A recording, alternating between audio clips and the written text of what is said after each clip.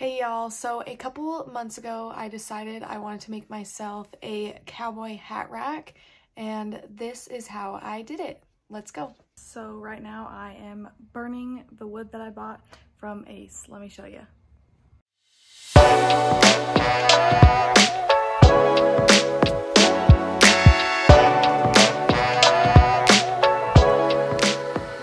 Now doing some clear coat to make it look shiny.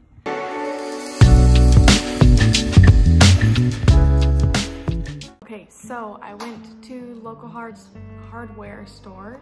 I got some horseshoe nails that are going onto the hat rack with the horseshoes, just to make it look more uniform and cool. I'm about to go out and cut the piece of wood in half, and then if I have time, I'll start nailing the horseshoes onto the board. And I think I'm gonna use glue as well, just so I can be sure that it'll stay on the wood. So set me up a little logs and rocks I'm gonna cut right down the middle. I've already got it marked.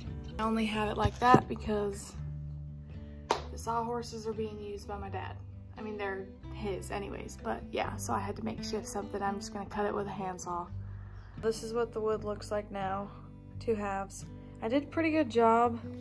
So I just showed you that I cut the wood and it looks good. All I gotta do is freaking sand it because, you know, I gotta make it look good. And I cannot find the sander for the life of me. And the only other people that are home are my brothers, and they're both asleep. And they're probably the last ones that used it. So we'll see if I can find it by myself, because I've looked everywhere.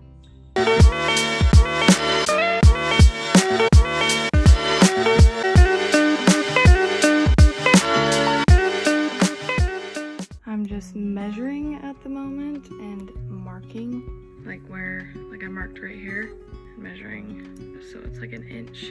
But yeah, before I nail them or anything. I am finally finishing my hat rack. My brother welded these for me. There's 4 of them right there. But I'm very excited, so let's do it. I'm gonna nail these in.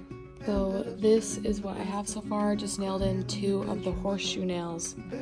Looking pretty good.